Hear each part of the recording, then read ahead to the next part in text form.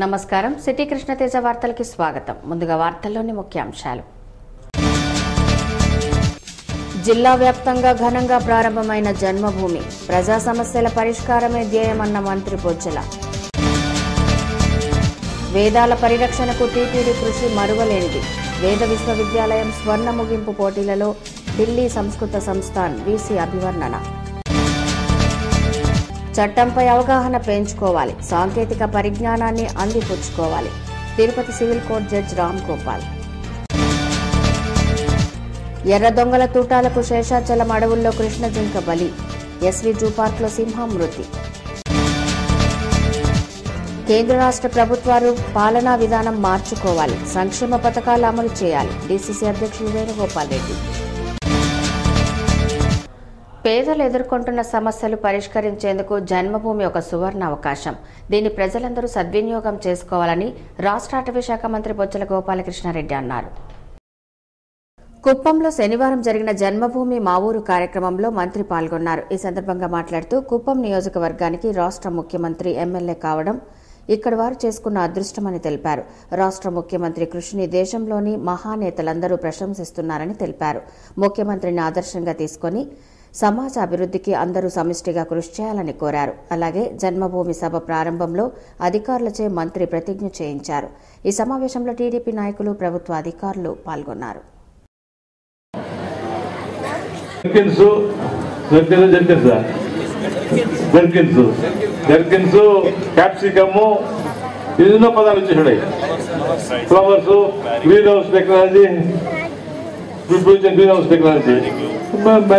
ఎన్నో రకరకాలుగా పంటలు పండిస్తారు. సో ఆ విధంగా నాయకుడు సిద్ధంగా ఉంటే, ఒకరు సిద్ధంగా ఉంటే మొత్తం అందరూ సిద్ధమైనారు, అందరూ సంపాదించుకున్నారు. ఆయనకి ఎంత గర్వం అంటే అనేకసార్లు చెప్పుకున్నాడు గర్వంగా. ఈ అంతకుముందు 50,000-60,000 లక్ష రూపాయలు అంటే బాధపడుతున్నది, ఇప్పుడు ఆమె బాగా సంపాదిస్తుంది. ఎకరాకి 4 లక్షలు సంపాదిస్తుంది, ఎకరాకి 10,000, 5,000 కూడా సంపాదించలేదు ముందు అని చెప్పి సంతోషం చెప్తున్నారు. ప్రజా సమస్యల శాశ్వత పరిష్కారం కోసమే జన్మభూమి మా ఊరు కార్యక్రమాన్ని నిర్వహిస్తున్నామని ఎమ్మెల్సీ గాలి ముద్దుకృష్ణం నాయుడు అన్నారు. ఎంపీ గారు మాట్లాడతారు, ఒకటి ఇళ్ళు ఎక్కువ మంది అయిపోయారు. ఎప్పుడో కట్టింది ఇది కాలనీ, 87, 80 ఎప్పుడో కట్టాం. అప్పటి నుంచి మీరు కుటుంబాల్లో పెద్దవాళ్ళు అయ్యారు, పెళ్లిళ్ళు చేసుకున్నారు. మీకు ఇంకా కొత్తగా ఇంటి జాగాలు కావాలా? దీనికి ఎదురుగా ఉంది, జేసీ గారు కూడా వచ్చి ఉంటున్నారు. వాళ్ళకి ఇంటి జాగాలు ఇప్పించి ఈ 2,75,000 రూపాయలతో ఒక కాలనీ కట్టించాలి. ఇక్కడ ఎన్ని ఇళ్ళు అయితే అన్ని ఇళ్ళు కాలనీ నేను ఇస్తాను. ఇది ఒక ఆదర్శమైన కాలనీగా మనం కట్టించుకోవాలి. 2,75,000 పెట్టి దానికి రోడ్డు గిళ్ళంతా వేసి, కరెంటు వేసి, నీళ్లు ఇచ్చి అన్ని చేయాలి. Chittoor MP doctor N Sivaprasad మాట్లాడుతూ అర్హులైన నిరుపేదలందరికీ ప్రభుత్వ సంక్షేమ పథకాలు సక్రమంగా అందేలా జన్మభూమి కమిటీ సభ్యులు కృషి చేయాలని అన్నారు. ప్రజలకు, ప్రభుత్వ అధికారులకు వారధిగా ఉంటూ రాజకీయంగా ఎదగాలని కార్యకర్తలకు సూచించారు. ఈ సందర్భంగా అర్హులకు దీపం పథకం కింద గ్యాస్, ఈ పాస్బుక్లు, పెన్షన్లు పంపిణీ చేశారు. ఈ గ్రామ సభలో జాయింట్ కలెక్టర్ భరత్ నారాయణ్ గుప్తా, మండల అధికారులు, కమిటీ సభ్యులు పాల్గొన్నారు. రాజకీయంలోకి వచ్చిన తర్వాత మనం పేదలకి మంచి చేయాలా? వాళ్ళ ముఖంలో నవ్వు వస్తే మనం బాగా పరిపాలించినట్లు లెక్క. ఎప్పుడు ప్రజల మధ్యలో ఉండాలి. ఆయన ఎప్పుడు ప్రజల మధ్యలో ఉండాలంటే మనకేం సంసారం లేదా, మనకేం వేరే పనులు లేవా ఏమని అనుకునేవాడిని నేను. కానీ ఆ రోజు ఆయన చెప్తా ఉంటే కూడా లోపల కొంచెం డౌట్లు ఉన్నాయి. కానీ ముద్దుకృష్ణం నాయుడు గారు ప్రజల్లో తిరిగే విధానం చూసిన తర్వాత ప్రజల మధ్యకు వస్తే ఎంత సంతోషంగా ఉంటామో నాకు అర్థమైంది సార్. ఇక నేను ఎప్పుడు రుణపడి ఉంటాను సార్. నేను ఎక్కడా చూడలేదండి, నేను రాష్ట్రం అంతా తిరిగాను. నేను చంద్రబాబు నాయుడు గారు ఒకప్పుడు నాకు ప్రచార బాధ్యతలు పెట్టాడు. 1998, 99, 2000, 2002 దాకా మొత్తం రాష్ట్ర ప్రచారాన్ని, ప్రభుత్వ ప్రచారాన్ని నేను ఒక్కడే చేస్తూ వచ్చాను నా బృందంతో. చంద్రబాబు నాయుడు గారి సలహాల మేరకు ఆ రోజు అద్భుతంగా చేసుకుంటూ వచ్చాం. ప్రజా సమస్యల పరిష్కారానికి జన్మభూమి మా ఊరు కార్యక్రమం చక్కని వేదికగా నిలుస్తుందని నగరపాలక సంస్థ కమిషనర్ వినయ్ చంద్ పేర్కొన్నారు. 3వ విడత జన్మభూమి మా ఊరు కార్యక్రమాన్ని శనివారం ప్రారంభించారు. తిరుపతి తిమ్మునాయుడుపాలెం పంచాయతీ కార్యాలయంలో కార్యక్రమాన్ని నిర్వహించారు. ఈ కార్యక్రమానికి ముఖ్య అతిథులుగా స్థానిక శాసనసభ్యురాలు సుగుణమ్మ, నగరపాలక సంస్థ కమిషనర్ వినయ్ చంద్, జన్మభూమి కమిటీ సభ్యులు హాజరయ్యారు. ప్రజా ఆరోగ్య దృష్ట్యా డాక్టర్ ఆశాలత సంతాన సాఫల్య కేంద్రం ఆధ్వర్యంలో ఉచిత వైద్య శిబిరాన్ని ఏర్పాటు చేశారు. ప్రజా సమస్యల పరిష్కారమే లక్ష్యంగా జన్మభూమి మా ఊరు నిర్వహిస్తున్నామని, ప్రజలు అధికారుల చుట్టూ తిరగకుండా అధికారులనే ప్రజల వద్దకు తీసుకురావాలనే ఉద్దేశంతో కార్యక్రమాన్ని నిర్వహిస్తున్నట్లు కమిషనర్ వినయ్ చంద్ తెలిపారు. అర్హులైన లబ్ధిదారులకు ప్రభుత్వ సంక్షేమ పథకాలను వర్తింపచేయనున్నామని పేర్కొన్నారు. ప్రజలు ఈ అవకాశాన్ని సద్వినియోగం చేసుకోవాలని కోరారు.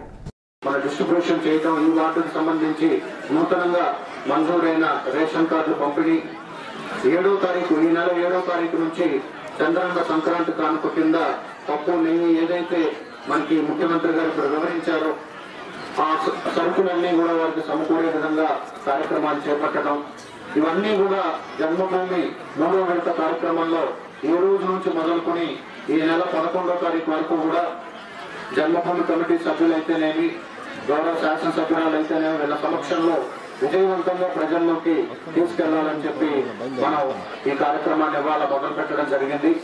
అయితే ఇంత పెద్ద ఎత్తున మీరందరూ కూడా హాజరవడం చాలా సంతోషించదగ్గ విషయం. స్మార్ట్ డివిజన్, స్మార్ట్ సిటీ, స్వచ్ఛ తిరుపతి దిశగా అడుగులు వేస్తున్నామని, ప్రజల అవసరాలను గుర్తించి సౌకర్యాలను కల్పించడం కోసం సీఎం ఈ నెల 2వ తేదీ నుండి 11వ తేదీ వరకు జన్మభూమి మా ఊరు నిర్వహిస్తున్నట్లు ఎమ్మెల్యే సుగుణమ్మ తెలిపారు. నిధుల కొరత లేదని, వసతులు మెరుగుపరచడానికే అధిక ప్రాధాన్యత కల్పిస్తున్నట్లు చెప్పారు. ఈ కార్యక్రమంలో డిప్యూటీ కమిషనర్ శ్రీదేవి, జన్మభూమి కమిటీ సభ్యులు, టీడీపీ నాయకులు నరసింహ యాదవ్, బుల్లెట్ రమణ, డాక్టర్ ఆశాలత దంపతులు, సూరా సుధాకర్ రెడ్డి, పుష్పావతి, మందలపు మోహన్ రావు, పులుగోరు మురళీకృష్ణారెడ్డి, మస్తాన్ నాయుడు, మునిరామయ్య, రవిశేఖర్ రెడ్డి తదితరులు పాల్గొన్నారు.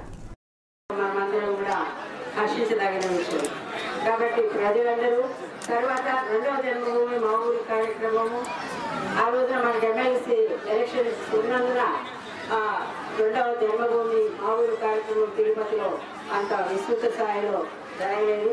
మళ్ళా ఇప్పుడు 3వ జన్మభూమి మా ఊరి కార్యక్రమంలో ఈరోజు జనవరి 2వ తేదీ నుంచి 11వ తేదీ వరకు మనం నిర్వహించుకోవడానికి మనం అందరూ కూడా కృషి చేయాలని మీ అందరికీ కూడా మనవి చేస్తున్నాను. ప్రజా సమస్యల పరిష్కారంగా దేశం ప్రభుత్వం జన్మభూమి కార్యక్రమం నిర్వహిస్తోందని శ్రీకాళహస్తి మున్సిపల్ చైర్మన్ అన్నారు. శ్రీకాళహస్తి పట్టణంలో జన్మభూమి కార్యక్రమాన్ని నిర్వహించారు. నిరుపేదల పెన్షన్లు, ఇండ్లు, ఇంటి స్థలాలు ఇవ్వాలని అర్జీలు అందించారు. గతంలో ఇచ్చిన అర్జీలకు సమాధానం లేదని, తమకు ఉన్న చోట ఇంటి స్థలాలు ఇవ్వాలని స్థానికులు డిమాండ్ చేశారు. త్రాగునీరు సక్రమంగా రావడం లేదని, కలుషిత నీరు వస్తోందని మహిళలు ఫిర్యాదు చేశారు. కౌన్సిల్ విపక్ష నేత మిద్దెలహరి మాట్లాడుతూ జన్మభూమి గ్రామ సభలో అర్జీలు ఇవ్వడానికి జిరాక్స్ ఖర్చులే పేదలకు భారంగా మారాయి తప్ప సమస్యలు తీరడం లేదని విమర్శించారు. తుఫాన్ పరిహారం నేటికి పూర్తిగా ఇవ్వలేదని, వెంటనే ఇవ్వాలని డిమాండ్ చేశారు. మున్సిపల్ చైర్మన్ రాధారెడ్డి మాట్లాడుతూ ప్రజా సమస్యల పరిష్కారం కోసమే జన్మభూమిని నిర్వహిస్తున్నామని అన్నారు. మున్సిపల్ కమిషనర్ శ్రీరామ శర్మ మాట్లాడుతూ పరిసరాల పరిశుభ్రత పాటించాలని, ప్రతి ఇంటికి మరుగుదొడ్డి నిర్మించుకోవాలని అన్నారు. తర్వాత అర్జీని కూడా పంపించే ముందు మీకు కూడా ఒక కాపీ ఇచ్చి ఆ కాపీ ద్వారా ఎంఆర్ఓకి పంపిస్తాం, ఆ కాపీ ద్వారా హౌసింగ్ పంపిస్తాం. ఆ విధంగా తీసుకొచ్చేటువంటి చర్య మొట్టమొదటిసారిగా కాళహస్తిలో మరి మన మున్సిపల్ కమిషనర్ గారికి చెప్తే ఆయన వెంటనే అది సాధ్యాలను పరిశీలన చేసి నేనేదో ఒక హామీ.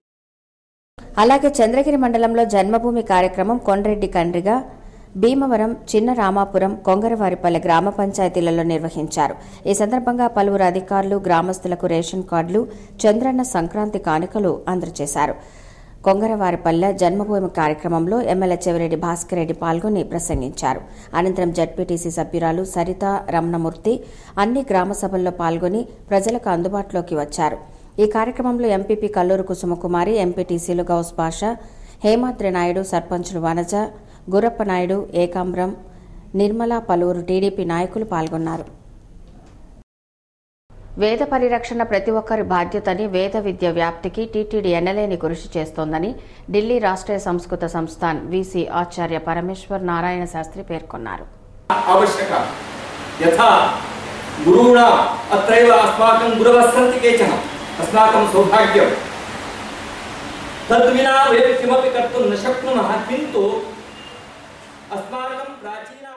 అనంతరం మరో అతిథి షీలా బాలాజీ మాట్లాడుతూ అన్నింటికీ గురువే మూలమన్నారు. గురువు సన్నిధి, గురువు ఉపదేశంతోనే మార్గదర్శకులు అవుతారన్నారు. గురువు పట్ల భక్తి ప్రపత్తులు కలిగి ఉండాలని ఆమె సూచించారు. We all know the Shlokam, Ishvaro Guratmiti and all that.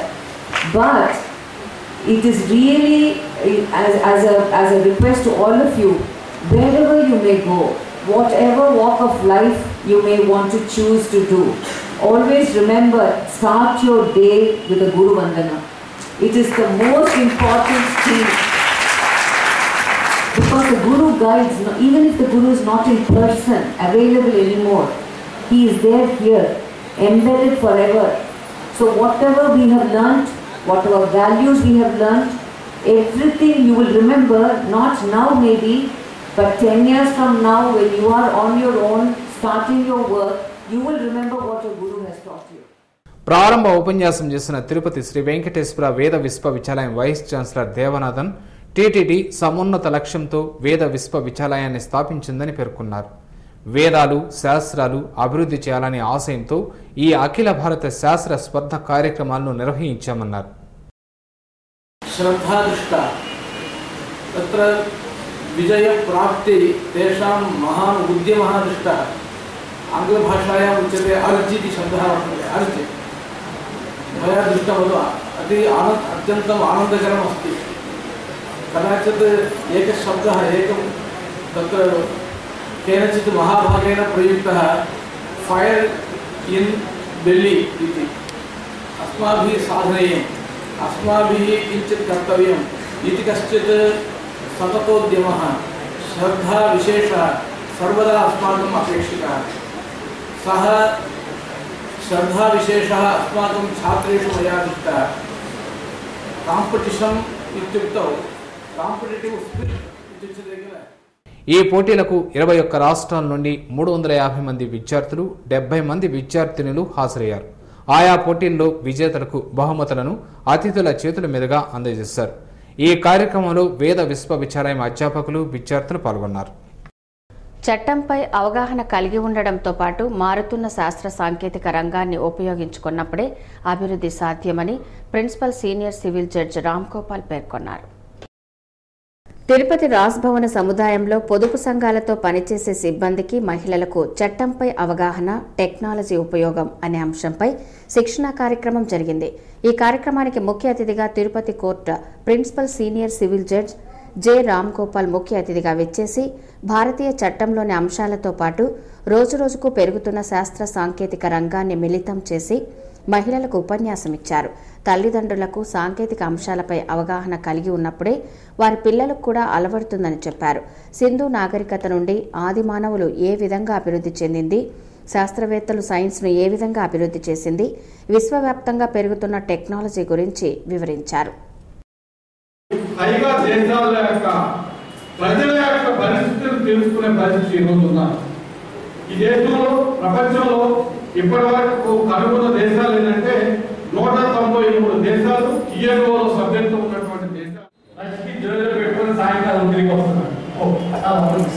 So అటువంటి పరిస్థితి సంపద పోగొడుతుంది. ఎప్పుడైతే వ్యక్తుల యొక్క కొనుగోలు శక్తి పెరుగుతుందో, జీడిపి, ప్రభుత్వం యొక్క జీడిపి పెరుగుతుంది. ఆ జీడిపి పెరిగినప్పుడు సంఘాల్లో పనిచేసే సిబ్బందికి ప్రతి నెలా వృత్తి, వ్యక్తిత్వ వికాస శిక్షణలో భాగంగా ఇలాంటి కార్యక్రమాలు నిర్వహిస్తుంటామని ప్రాజెక్టు అధికారి బాలాజీరెడ్డి తెలిపారు. ఈ కార్యక్రమంలో శిక్షణాధికారి రవి, వెంకటేష్, విమల తదితరులు పాల్గొన్నారు. శేషాచల అడవుల్లో కృష్ణ జింకను ఎర్ర దొంగలు హతమార్చి తరలిస్తుండగా టాస్క్ ఫోర్స్ పోలీసులు 2 దొంగలను అరెస్ట్ చేసి జింకను స్వాధీనం చేసుకున్నారు. శేషాచల అడవుల్లో ఎర్రచందనం దొంగలు శనివారం కృష్ణ జింకను వలవేసి హతమార్చారు. తమిళనాడుకు చెందిన 9 మంది ఎర్ర దొంగలు జింకను పార్వేటి మండపం సమీపానికి తీసుకొస్తుండగా టాస్క్ ఫోర్స్ పోలీసులు కంటపడ్డారు. టాస్క్ ఫోర్స్ సిబ్బంది కూంబింగ్ నిర్వహిస్తుండగా ఎర్ర దొంగలు తారసపడడంతో దొంగలు జింకను కింద పడేసి పరుగులు తీశారు. ఇందులో తమిళనాడుకు చెందిన తిరువన్నామలై జిల్లాకు చెందిన 2 దొంగలను అదుపులోకి తీసుకున్నారు. ఈ సందర్భంగా టాస్క్ ఫోర్స్ ఎస్ఐ భాస్కర్ మాట్లాడుతూ అడవి జంతువులు నీటి కోసం వస్తుండగా వలవేసి హతమార్చారని అన్నారు. పారిపోయిన 7 మంది కోసం గాలిస్తున్నామని వెల్లడించారు. ఈ దాడిలో టాస్క్ ఫోర్స్ సిబ్బంది పాల్గొన్నారు. తిరుపతి శ్రీ వెంకటేశ్వర జంతు ప్రదర్శనశాలలో అనారోగ్యంతో ఓ మగసింహం మృతి చెందింది. గత కొద్ది రోజులుగా అనారోగ్యంతో ఉన్న మగసింహం శనివారం మృతి చెందింది. మృతి చెందిన సింహంకు జూ అధికారులు, వెటర్నరీ వైద్యులు పోస్టుమార్టం నిర్వహించి ఖననం చేశారు. కేంద్ర రాష్ట్ర ప్రభుత్వాలు పాలన సాగించకుండా ప్రజలతో వ్యాపారం చేస్తూ పన్నుల పేరుతో దోపిడీ చేస్తోందని డీసీసీ అధ్యక్షులు వేణుగోపాల్ రెడ్డి ఆరోపించారు. శనివారం తిరుపతి ప్రెస్ క్లబ్లో ఏర్పాటు చేసిన విలేకరుల సమావేశంలో వేణుగోపాల్ రెడ్డి మాట్లాడారు. అంతర్జాతీయ మార్కెట్లో క్రూడ్ ఆయిల్ ధర పెరిగితే డీజిల్, పెట్రోల్ ధరలను పెంచే కేంద్ర ప్రభుత్వం ధరలు తగ్గితే మాత్రం తగ్గించడం లేదని ఆగ్రహం వ్యక్తం చేశారు. 10 సంవత్సరాల క్రితం ఉన్న ధర ప్రస్తుతం ఉంటే అప్పటి ధరలు కాకుండా అధిక డబ్బులు పన్నుల రూపంలో దోపిడీ చేస్తున్నారని ఆరోపించారు. గ్యాస్, డీజిల్, పెట్రోల్ ధరలను తగ్గించాలని డిమాండ్ చేశారు. ఈ విలేకరుల సమావేశంలో కాంగ్రెస్ నాయకులు నైనార్ శ్రీనివాసులు, చిట్టిబాబు, కుమార్, రవీంద్రబాబు, రాజేంద్ర, వెంకటరమణ, ధనంజయులు పాల్గొన్నారు. భారతదేశమా లేకపోతే మీకు భారత వ్యాపార కూడలా? మీరు ప్రధానమంత్రి లేకపోతే ఒక మహా వ్యాపారం, కార్పొరేట్ వ్యాపారం చేసే వ్యక్తి? ముఖ్యమంత్రి గారా? రాష్ట్రానికి ముఖ్యమంత్రి లేకపోతే వ్యాపారం చేసే ఒక చీఫ్ ఎగ్జిక్యూటివా? లేకపోతే ఒక జనరల్ మేనేజరా? లేకపోతే ఒక మేనేజింగ్ డైరెక్టరా? ఏంది అసలు? మీరు ఈ పదవులను కన్వర్ట్ చేస్తున్నారు. ఈ కన్వర్షన్ ఎంతవరకు, దేని వరకు? రాజ్యపాలన, రాజ్య వ్యాపారమా? ఇది స్పెసిఫిక్ అరబ్ షేకులకు ఉన్నటువంటి దయాదాక్షిణ్యాలు లేవా అని చెప్పేసి ఈరోజు కాంగ్రెస్ ప్రశ్నిస్తా ఉంది మిమ్మల్ని. స్వామినాథన్ కమిషన్ సిఫారసులను అమలు చేయడంతో పాటు వ్యవసాయ బడ్జెట్ రైతులకు సానుకూలంగా కేంద్ర ప్రభుత్వం రూపొందించాలని మాంగాటి గోపాల్రెడ్డి కోరారు. తిరుపతి యూత్ హాస్టల్లో రైతు సంఘాల సమైక్య ఆధ్వర్యంలో చిత్తూరు జిల్లాలోని రైతు సంఘాల నాయకులు, ఆదర్శ రైతులు, పంట వ్యాపారస్తులతో రౌండ్ టేబుల్ సమావేశాన్ని నిర్వహించారు. రైతు సంఘాల సమైక్య రాష్ట్ర అధ్యక్షుడు మాంగాటి గోపాల్రెడ్డి అధ్యక్షతన జరిగిన సమావేశంలో పలువురు రైతులు రైతాంగ సమస్యల గురించి మాట్లాడారు. దేశంలోనూ రాష్ట్రంలోనూ రైతులు అనేక సమస్యలు ఎదుర్కోవడంతో పాటు కేంద్ర రాష్ట్ర ప్రభుత్వాలు వ్యవసాయ బడ్జెట్లో ప్రాధాన్యత కల్పించకపోవడం దారుణమన్నారు. వర్షాభావ పరిస్థితుల వల్ల రైతులు సరైన సమయంలో పంటలు పండించలేకున్నారని, పండిన పంటకు మద్దతు ధర లేక తీవ్రంగా నష్టపోతున్నారని పేర్కొన్నారు. విదేశీ విత్తనాలు, నకిలీ విత్తనాలతో రైతుకు పంట చేతికి రాక ఆర్థిక భారంతో అప్పుల పాలై ఆత్మహత్యలు చేసుకునే పరిస్థితి కలిగిందని అన్నారు. బ్యాంకులు కూడా రైతులకు రుణాలు అందచేయడంలోనూ, రుణమాఫీ చేయడంలోనూ వివక్ష చూపుతూ నిర్లక్ష్యంగా వ్యవహరిస్తున్నారని విమర్శించారు. సకాలంలో సాగునీటి ప్రాజెక్టులు పూర్తి కాకపోవడంలో నీటి సమస్య, విద్యుత్ కోతలతో పంట నష్టం ఏర్పడుతున్నా ప్రభుత్వాలు పట్టించుకోవడం లేదని అన్నారు. అనంతరం మాంగాటి గోపాల్రెడ్డి మాట్లాడుతూ కేంద్ర ప్రభుత్వ ఆర్థిక శాఖ 2016-17 ఆర్థిక సంవత్సరానికి వ్యవసాయ బడ్జెట్లో రూపొందించాల్సిన అంశాల గురించి సలహాలు, సూచనలను తమ సంఘం నుండి కోరడంతో ఈ సమావేశం ఏర్పాటు చేసి రైతుల అభిప్రాయాలను తెలుసుకొని వాటిని కేంద్ర ప్రభుత్వానికి పంపుతామని అన్నారు. అది ఇప్పుడు అవకాశం వచ్చింది కాబట్టి దాన్ని కూడా మేము ఆ యొక్క బడ్జెట్లో పెట్టాలని చెప్పేసి కోరుకుంటున్నాం. సగం కూలీ మేము ఇవ్వడం, సగం కేంద్ర ప్రభుత్వం భరించడం దీనికి ముఖ్య ఉద్దేశం. అదేవిధంగా కేంద్ర ప్రభుత్వం గత బడ్జెట్లో వాళ్ళు మేనిఫెస్టోలో పండించిన పంట గిట్టుబాటు ధర వచ్చేలాగా ఆ యొక్క ఎవరైతే ఎంత ఖర్చు పెడతారో దానికి అదనంగా 50% వేసి ధర నిర్ణయించేలాగా మేము చట్టం తీసుకొస్తామని కూడా చెప్పడం జరిగింది. అయితే ఇప్పటివరకు దాన్ని అమలు పరచలేదు కాబట్టి దాన్ని కూడా మేము ఈ యొక్క బడ్జెట్లో పెట్టి రైతులు గిట్టుబాటు అయ్యేలా పండించిన పంటకి 100% అయితే దానికి అదనంగా 50% తెచ్చి గిట్టుబాటు ధర కల్పించే విధంగా నిర్ణయం తీసుకోవాలని చెప్పేసి కూడా మేము కోరుకుంటున్నాం. ఈ సమావేశంలో రైతు సంఘాల నాయకులు నాగేశ్వరరాజు, పిడి నారాయణ రెడ్డి, శ్రీనివాసులు రెడ్డి, ఎల్కే నాయుడు, సిపిఐ నాయకులు వెంకయ్య, సుబ్రహ్మణ్యం తదితరులతో పాటు జిల్లాలోని పలువురు నాయకులు పాల్గొన్నారు. వైద్య రంగంలో వస్తున్న మార్పులను గుర్తించి ఎప్పటికప్పుడు రోగులకు ఆధునిక చికిత్సను అందించుటకు నిరంతర వైద్య విధానం విద్యార్థులకు ఎంతో దోహదపడుతుందని డాక్టర్ ఆశా జ్యోతి అన్నారు. ఫిజియోథెరపీ విభాగంచే అడ్వాన్స్ టెక్నిక్స్తో శస్త్రచికిత్స అనే అంశంపై స్విమ్స్లోని సమావేశ మందిరంలో సదస్సు జరిగింది. ఈ సదస్సుకు Manipal science university professor doctor Prem ముఖ్య అతిథిగా పాల్గొని ప్రసంగించారు. ఫిజియోథెరపీ ద్వారా రోగులకు ఏ విధంగా చికిత్స చేయడం, జబ్బులను గుర్తించి వాటిని ఎలా నివారించవచ్చు, అందుకు రోగులు పాటించాల్సిన విధి విధానాలను డాక్టర్ వివరించారు. ఈ సదస్సులో స్విమ్స్ విద్యార్థులు, వివిధ విభాగాలకు చెందిన అధికారులు పాల్గొన్నారు. దీంతో పాటు మా కాలేజ్ ఫ్యాకల్టీ విశ్వనాథ్ రెడ్డి, గోవర్ధన్, కవిత, ఆశా జ్యోతి వాళ్ళు కూడా అడ్వాన్స్డ్ టెక్నిక్స్ అంటే ఇలానే ఈ కీళ్ళ సంబంధించినటువంటి నొప్పులు అవి ఎలా మొబిలైజ్ చేయాలా అనే దానికి mobilisation techniques, muscle energy techniques, functional assessment and cardio rehabilitation మీద విశ్లేషించబడుతుంది. ఈ ప్రోగ్రామ్ అందరూ స్టూడెంట్స్కి క్లినికల్గాను అకాడమిక్గాను పేషెంట్ని ఎట్లా ట్రీట్మెంట్ ఇవ్వడానికి ఉపయోగించడానికి పనిచేస్తుంది.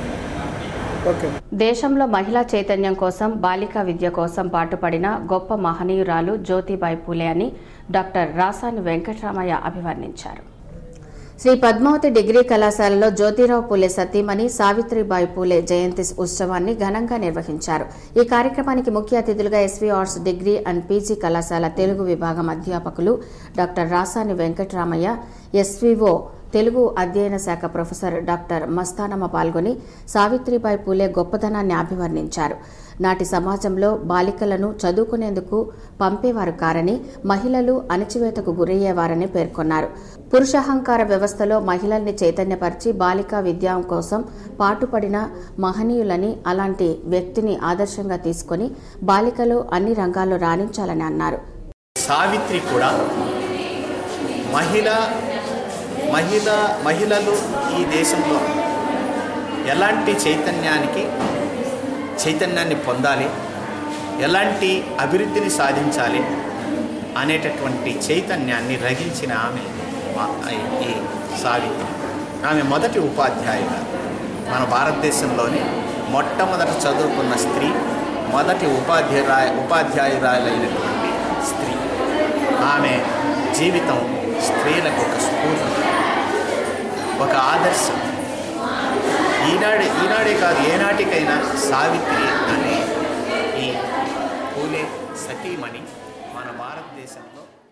ఐద్వా, డివైఎఫ్ఐ, ఎస్ఎఫ్ఐ ఆధ్వర్యంలో నిర్వహించిన ఈ జయంతి ఉత్సవాలు ఐద్వా జిల్లా కార్యదర్శి సాయిలక్ష్మి మాట్లాడుతూ, దేశంలో మొట్టమొదటి ఉపాధ్యాయురాలు, గొప్పగా చదువుకున్న మహిళ సావిత్రిబాయి పూలే అని అన్నారు. బాలికల కోసం ప్రత్యేకంగా స్కూళ్లు ఏర్పాటు చేసి మహిళా ఉపాధి అవకాశాలు కల్పించిన వ్యక్తి ఆమె అని అన్నారు. ఎన్ని అవరోధాలు ఎదురైనా మొక్కవోని ఆత్మవిశ్వాసంతో మహిళా చైతన్యం కోసం పాటుపడిన వ్యక్తిగా పేర్కొన్నారు. మహిళా గ్రాడ్యుయేట్ ప్లస్ మహిళా ఉపాధ్యాయునిగా పనిచేసినటువంటి ఆవిడ మీద ఎన్ని దాడులు జరిగినప్పటికీ, ఆ రోజుల్లో చదువు చెప్పకూడదు, మహిళలు ఎవరు బయట రాకూడదని భౌతికంగా ఆమె మీద దాడులు చేసినప్పటికీ కూడా అవేవిటిని ఆమె పట్టించుకోలేదు. బాలికల విద్య కోసం ఆమె కృషి చేసింది. అందుకనే ఆమె జయంతిని బాలికా అక్షరాస్యత దినంగా కూడా ప్రకటించాలని చెప్పేసి మేము ఈ సందర్భంగా డిమాండ్ చేస్తున్నాము. ఇందులో భాగంగానే ఈ జనవరి 1 నుంచి 5వ తేదీ వరకు అన్ని కళాశాలల్లో కూడా ఆమె చేసినటువంటి సేవల్ని, వాటిని పిల్లలకి పరిచయం చేయాలనేటువంటి ఉద్దేశంతో ఈ కార్యక్రమాల్ని ముందుకు తీసుకెళ్తున్నాం. ఈ ఉత్సవంలో కళాశాల విద్యార్థులతో పాటు డివైఎఫ్ఐ జిల్లా కార్యదర్శి జయచంద్ర, ఎస్ఎఫ్ఐ జిల్లా కార్యదర్శి రవితేజ పాల్గొన్నారు. అన్నమాచార్య ప్రాజెక్టు కళాకారుల సమస్యలను పరిష్కరించడంలో టీటీడీ నిర్లక్ష్యం వహించడం సరైంది కాదని ఆ ప్రాజెక్టు అధ్యక్షులు చంద్రశేఖర్ భాగవతార్ తెలిపారు. శనివారం తిరుపతి ప్రెస్ క్లబ్లో జరిగిన విలేకరుల సమావేశంలో చంద్రశేఖర భాగవతార్ మాట్లాడారు. ధర్మో రక్షితి రక్షిత అంటూ ప్రచారం చేస్తున్న టీటీడీ కళాకారుల పట్ల అధర్మంగా వ్యవహరిస్తోందని ఆరోపించారు. హరినామ సంకీర్తనలతో శ్రీవారి వైభవాన్ని విశ్వవ్యాప్తం చేస్తున్న కళాకారుల సమస్యలను పరిష్కరించకుండా ఇబ్బందులు పెట్టడం దారుణమన్నారు. టీటీడీ వైఖరిని నిరసిస్తూ ఈ నెల 5వ తేదీ నుండి టీటీడీ పరిపాలనా భవనం ఎదుట అన్నమయ్య అఖండ ఆరాధన కార్యక్రమాన్ని చేపడతామని తెలిపారు. ఈ విలేకరుల సమావేశంలో అన్నమాచార్య ప్రాజెక్టు కళాకారులు గంగులప్ప, చంద్రశేఖర్, రాజా, రెడ్డన్న, రవికృష్ణ, భానుప్రకాష్, సాయి పద్మజ, లక్ష్మి పాల్గొన్నారు. ఈ కార్యక్రమంలో కళాకారులు ఏదో పోరాటానికి దిగి సాధించుకోవాలనేటువంటి దురభిప్రాయం అయితే మాకు లేదు. పోరాటం చేయనిదే ఏది జరగదనేటువంటి ఆలోచన ఒకటి వచ్చింది.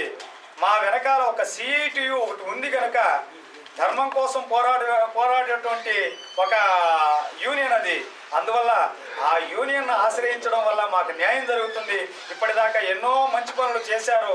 ఆ యూనియన్ ద్వారా నవంబర్ 13 నుంచి 21 దాకా యావత్ భారతదేశంలో కనీ విని ఎరుగని రీతిలో 101 హరికథ యజ్ఞం చేశాం మేము. అది కూడా సిఐటియుకి సంబంధించినటువంటి కార్యక్రమాలే. అభినయ ఆర్ట్స్ 16వ వార్షిక జాతీయ స్థాయి పౌరాణిక సాంస్కృతిక పోటీలను తిరుపతిలో నిర్వహిస్తున్నట్లు ఆ సంస్థ వ్యవస్థాపక కార్యదర్శి బిఎన్ రెడ్డి పేర్కొన్నారు. శనివారం తిరుపతి ప్రెస్ క్లబ్ లో జరిగిన విలేకరుల సమావేశంలో బిఎన్ రెడ్డి మాట్లాడారు. కళలను పరిరక్షించుకోవడానికి, కళాకారులను ప్రోత్సహించడానికి అభినయ ఆర్ట్స్ సంస్థ విశేషంగా కృషి చేస్తోందని తెలిపారు. దీనిలో భాగంగా వచ్చే నెల 15వ తేదీ నుండి 21వ తేదీ వరకు టీటీడీ సౌజన్యంతో 16వ వార్షిక జాతీయ స్థాయి పౌరాణిక సాంస్కృతిక పోటీలను మహతి కళాక్షేత్రంలో నిర్వహించనున్నట్లు చెప్పారు. సాంఘిక, పౌరాణిక నాటికలు, నాటికలతో పాటు జానపద నృత్య పోటీలను నిర్వహించి కళాకారులకు జ్ఞాపికలను బహూకరించనున్నట్లు పేర్కొన్నారు. ఈ విలేకరుల సమావేశంలో ఆ సంస్థ నిర్వాహకులు నారాయణ, పిఆర్ నాయుడు, విజయ్ కుమార్, శేఖర్ పాల్గొన్నారు.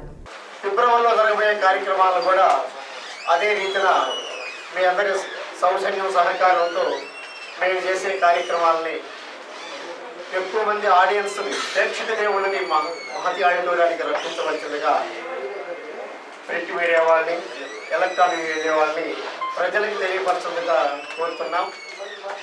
ఇది మాది 16వ వార్షికం. తిరుపతి విమానాశ్రయం అధికారిపై దాడికి పాల్పడిన వైఎస్ఆర్సీపీ నాయకులను ఏర్పేడి పోలీసులు అరెస్ట్ చేశారు. తిరుపతి విమానాశ్రయం అధికారిపై దాడి చేసిన వైఎస్ఆర్ కాంగ్రెస్ పార్టీ నేతలు మిథున్ రెడ్డి, చెవిరెడ్డి భాస్కర్ రెడ్డి, బియ్యపు మధుసూదన్ రెడ్డితో పాటు మరో 7గురిపై ఏర్పేడు పోలీస్ స్టేషన్లో ఎయిర్ ఇండియా అథారిటీ అధికారులు గత నెలలో ఫిర్యాదు చేశారు. కేసు నమోదు చేసిన పోలీసులు చెవిరెడ్డి భాస్కర్ రెడ్డిని అరెస్టు చేసి వారం రోజుల పాటు రిమాండ్లో ఉంచారు. ఆ తర్వాత చెవిరెడ్డి భాస్కర్ రెడ్డి బెయిల్పై విడుదలయ్యారు. పార్లమెంటు సమావేశాల కారణంగా ఎంపీ మిథున్ రెడ్డి ఢిల్లీలో ఉండడంతో పోలీసులు అదుపులోకి తీసుకోలేకపోయారు. ఈ కేసులో ఉన్న 7గురిని శనివారం అరెస్టు చేసినట్లు పోలీసులు తెలిపారు. ఇక తిరుమల సమాచారం. తిరుమలలో భక్తుల రద్దీ సాధారణంగా ఉంది. శనివారం సాయంత్రానికి 54,050 మంది భక్తులు శ్రీవారిని దర్శించుకున్నారు. సర్వదర్శనానికి అన్ని కంపార్ట్మెంట్లలో భక్తులు వేచి ఉన్నారు. వారికి 11 గంటల దర్శన సమయాన్ని కేటాయించారు. నడకదారి భక్తులు అన్ని కంపార్ట్మెంట్లలో వేచి ఉన్నారు. వారికి 10 గంటల వ్యవధిలో దర్శనాన్ని టీటీడీ అధికారులు కల్పిస్తున్నారు. తిరుమలలో ఆదివారం అందుబాటులో ఉండే వసతి సదుపాయాల వివరాలు ఇలా ఉంటాయి. ఉచిత గదులు 14, 50 రూపాయల గదులు 25 అందుబాటులో ఉన్నాయి. అలాగే ఆదివారం అందుబాటులో ఉండే ఆర్జిత సేవా టికెట్ల వివరాలు ఇలా ఉంటాయి. సహస్ర దీపాలంకరణ సేవా టికెట్లు 65 అందుబాటులో ఉన్నాయి. కాగా శనివారం తిరుమలకు వచ్చిన భక్తులు 6 లక్షల రూపాయలను అన్నదానం, విద్యాదానం, వేద పరిరక్షణ ట్రస్టులకు విరాళంగా అందజేసినట్లు టీటీడీ అధికారులు తెలిపారు. హుండీ ఆదాయం 2,68 లక్షలుగా ఉంది. పోస్టాఫీస్ ద్వారా భక్తులకు విక్రయించే ప్రత్యేక ప్రవేశ దర్శనం టికెట్ల వివరాలు ఇలా ఉంటాయి. ఆదివారం ఉదయం 10 గంటల నుంచి రాత్రి 7 గంటల వరకు అందుబాటులో ఉండే దర్శన టికెట్ల వివరాలు ఇలా ఉంటాయి. 10 గంటలకు 61, 11 గంటలకు 75, 12 గంటలకు 89, 1 గంటకు 110, 2 గంటలకు 126, 3 గంటలకు 131, 4 గంటలకు 185, 5 గంటలకు 196, 6 గంటలకు 150, 7 గంటలకు 178 అందుబాటులో ఉన్నాయి. Tirupati bullion gold jewellery and silver merchant association సమాచారం మేరకు ఆదివారం లోకల్ బులియన్ మార్కెట్లో బంగారం, వెండి ధరలు ఇలా ఉంటాయి. 24 క్యారెట్ల అపరంజ బంగారం 10 గ్రాముల ధర 25,380 రూపాయలు. 22 క్యారెట్ల నగల బంగారం 1 గ్రామ్ ధర 2,373 రూపాయలు. వెండి 1 కేజీ ధర 32,965 రూపాయలు. రీటైల్ వెండి 1 గ్రామ్ ధర 35 రూపాయల 30 పైసలు. వార్తలు ముగించే ముందు ముఖ్యాంశాలు మరోసారి చూద్దాం. జిల్లా వ్యాప్తంగా ఘనంగా ప్రారంభమైన జన్మభూమి, ప్రజా సమస్యల పరిష్కారమే ధ్యేయమన్న మంత్రి బొజ్జల. వేదాల పరిరక్షణకు టీటీడీ కృషి మరువలేనిది. వేద విశ్వవిద్యాలయం స్వర్ణ ముగింపు పోటీలలో ఢిల్లీ సంస్కృత సంస్థాన్ వీసీ అభివర్ణన.